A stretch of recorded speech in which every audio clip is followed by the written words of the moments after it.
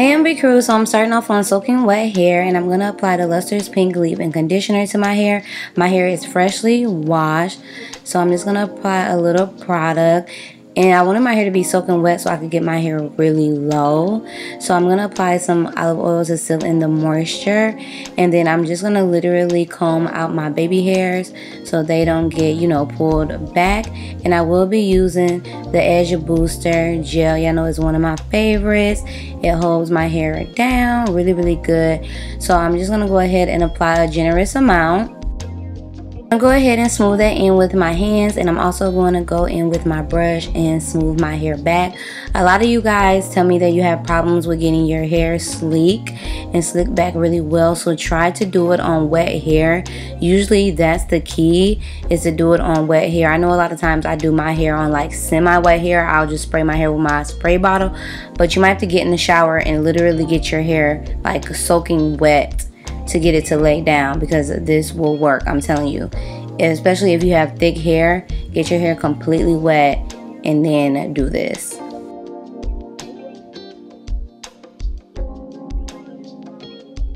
To get my hair as sleek and slick as possible, I'm just going to gather my hair and put it in a ponytail, and then I'm just going to touch it up, add a little bit more gel where I feel like I need it.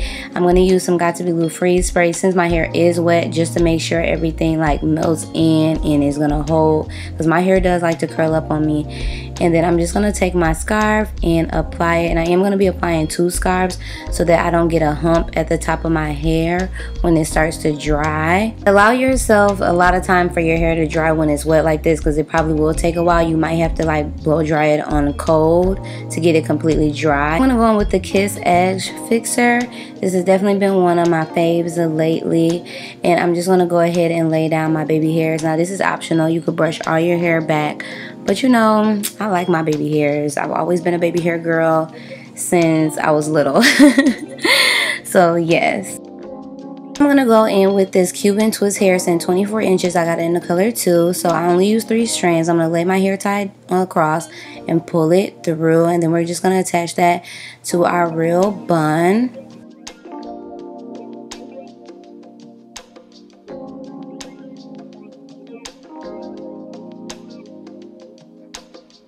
I'm going to lay the hair over my bun so my bun doesn't peek out, and I'm just going to put a little hair tie over top of it so that it stays in place. And then I'm going to twist the hair.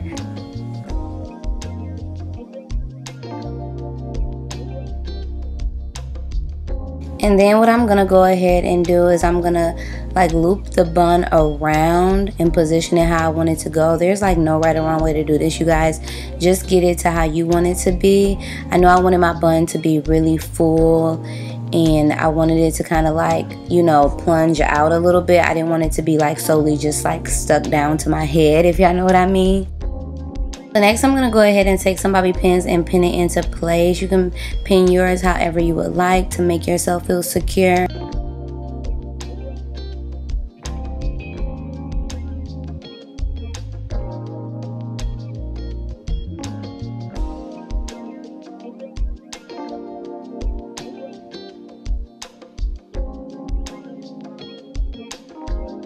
I'm going to go in with some Luster's Pink Oil Sheen and just spray my hair, give my hair some extra shine.